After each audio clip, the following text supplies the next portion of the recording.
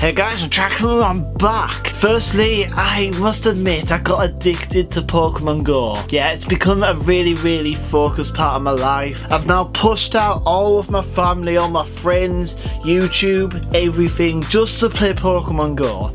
Just for proof, I literally went for a 10-kilometer walk today, just to catch an egg. I'm just hurting all over from doing that. Next, I'm in my old setup. Yes, there's so much good lighting in here. I might record a bunch of other videos in here, but it's cool to be back in here. It brings back nostalgia and stuff. Thirdly, it's really tired, so I'm probably going to sound like I'm drunk. But anyway, today I want to talk about my experience with English, trying to get that GCSE. I still don't have the GCSE, but I'm working on getting it. I want to update you guys as it goes along. Basically, about 2 days ago, I got a call from some random number. As I do, I always just decline them, because if I just find some random number, of course I'm gonna think it's spam, but they actually left a voicemail message, and I just heard it, and it was like, Aiden Gray, you have passed your level 2 reading.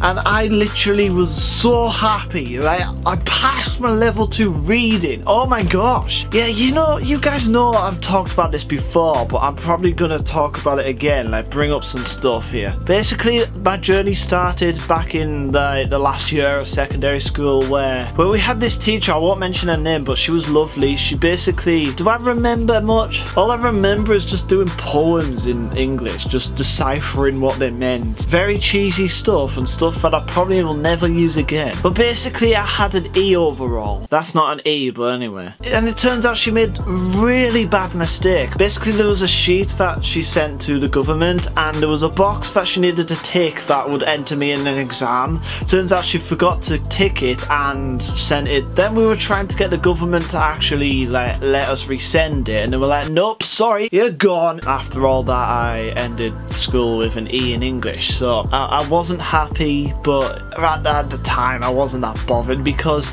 grades, like, they didn't mean much to me. Now I'm just like, they still don't mean that much to me, but it would be cool to have a GCSE English. I'm probably gonna need a GCSE in English to actually become an actor anyway, so I can actually learn a lot of English and stuff. But after that, I went to college. A whole flipping year passed, and it was the time to get the results. So we went to get the results. My friend Rebecca went with me, and she got her results. Since I had no results. Imagine that. You go for a whole year of doing something, and at the end of it, you just get nothing. So yeah, that was a good first year in English. And next year, basically, I've got to admit that it was probably partly my fault, because I didn't really understand the levels. Basically, in college, it goes level 1, level 2, and GCSE. I got entered into reading level 1, writing level 2, and speaking and listening level 2, so the whole year I passed level 1. And this year, basically, it sounded really suspicious to them, just saying, oh, I passed writing level 2 and speaking and listening level 2 last year. I had to send in so many times the flipping qualifications. But it turns out at the end of the year, basically I spent a whole year that every time I came into the week, great. Basically, we did English every week, and in that week we probably wouldn't cover much. But basically, at the end of the year, like, if the time came, like, all my friends had left the class because they had already passed their English. Oh, this really gets my blood boiling. Like, this teacher, I'm not going to mention his name, but he is a proper stupid guy, because he just did it for the flipping money. It normally wouldn't matter if someone was doing it for the money, for a job. Of course you're going to do it for the money, but if it affects my education, yes, I'm going to be mad. So one night I was actually really worried about passing my exams, so I decided to ask him, like, in an email, please can you send me some resources so I can actually do some revision. And you know what he did? He didn't reply. It was like a holiday, and like after 2 weeks I came back and I asked him, why didn't you reply? And he said, oh, it was 5 PM on a Friday, like, it's when I'm not working, so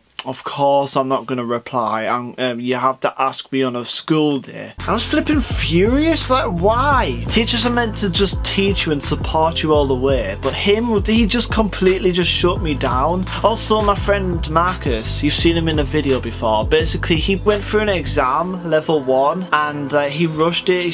He finished it in about 20 minutes or so, and he came back in the class saying, I'm done. The teacher actually just stared him right in the face. He literally just shut him down level 2 just saying like, you can't finish in 20 minutes, you're gonna fail. And you know what happened? He actually passed and just shoved it in his face. It was pretty funny. The end of the year came and English teachers' contracts were like ending at the end of the year for some reason, and he just took off and left to go and do other jobs. Also, I forgot to tell you guys that he's doing multiple jobs at the time. He was doing performing arts, English, and some other thing with the theatre. Of course he wouldn't be doing his best performance in English, but you know, I don't want people to just take jobs for the money. Don't bite off more than you can chew, because then you're just gonna do really bad in your performance. And it also affects other people like me and other people. So basically he stopped coming to the English lessons. Like he completely just quit. Like all my friends had already passed English, so they didn't need to go to English. I was literally the only one turning up to English. I literally just went to the door, like it was locked, sat down like outside on the floor just waiting. Must have waited about 20 minutes. No one came. There was this English revision day that I went through, and that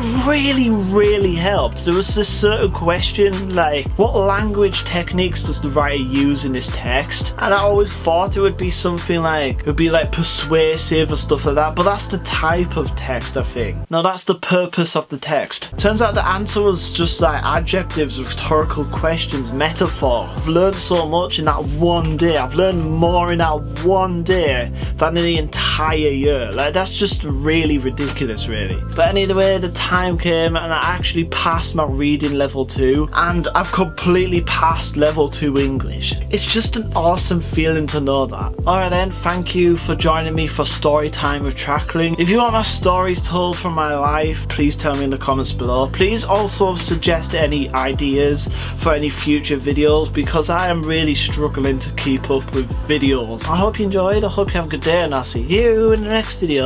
Bye.